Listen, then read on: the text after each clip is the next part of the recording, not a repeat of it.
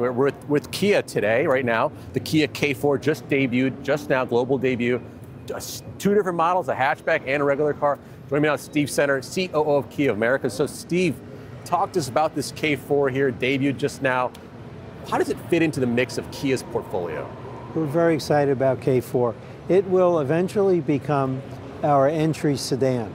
And the sedans are very popular because of their affordability and their size. And the K4 comes in two body styles. This is the 4-door. It also comes in a 5-door sporty wagon.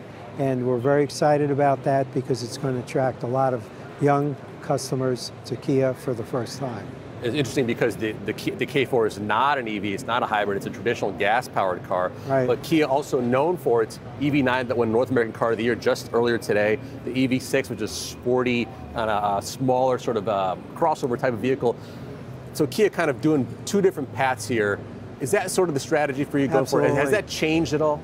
Absolutely. We're still investing in our internal combustion line of cars, and we're investing to build out our EV line of cars. So where you'll see Kia within the next couple of years is two full lines of cars. So depending on where you are, what you need, or what your preferences are, there'll be an EV for you, or there'll be an internal combustion for you. And you kind of envision that dual path going on for years to come? For quite some time, until the transition's complete, whenever that is. So no real pivot, though, from, let's say, going more EV to back to traditional or vice versa? No, and we're still growing. We're growing overall, and we're still growing on the ICE side. So it gives us a chance to be able to fund all of these projects. So before we talk about kind of bigger picture stuff with the industry, I want to quickly talk to you about what's happening in Baltimore with the port situation, that awful situation there at the bridge. Some automakers have been impacted by that port closing. What's going on with Kia? I know that Kia obviously imports a lot of cars, but they also build in the United States too. Yes, we do. We have a factory in West Georgia, and we're building the Hyundai Motor Group Meta plant outside of Savannah. When I saw that on the news, I was absolutely horrified, but we got on the phone, and actually we don't use that port. So it won't affect our business at all, but in a sense it still will, because that port is closed until they can clean that up and reopen the waterway. Excuse me.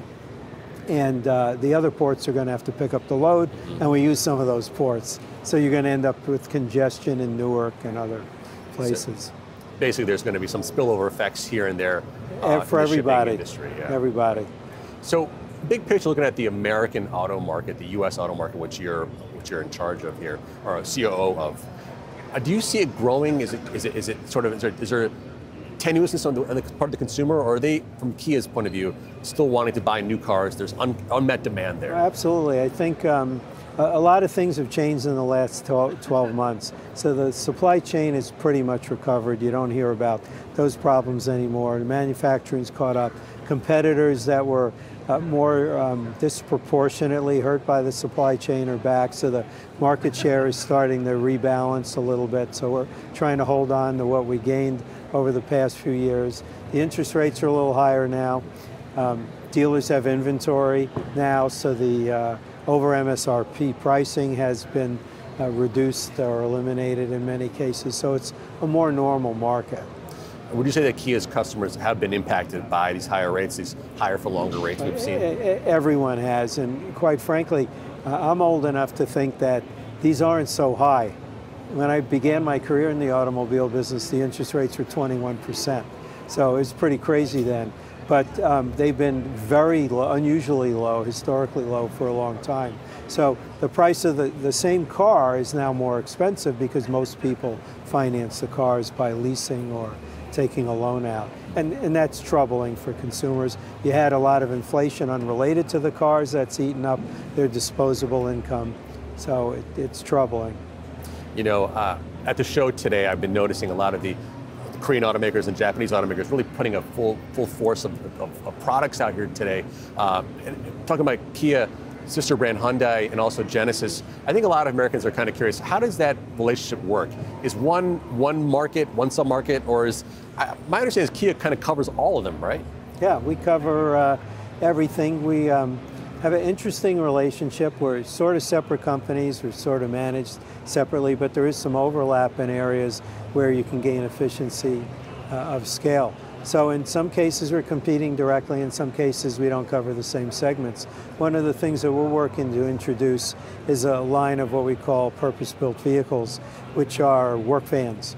And that's a completely new business for us, and we've got them running in range from small to large, and they're electric.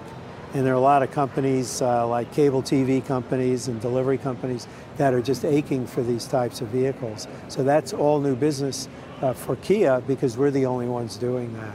So there's commercial as well as kind of consumer-based products here. And absolutely. We haven't seen those at the show yet, but we're seeing a lot of really cool looking EVs and also K4. So Steve, thanks so much for joining us. Really appreciate it.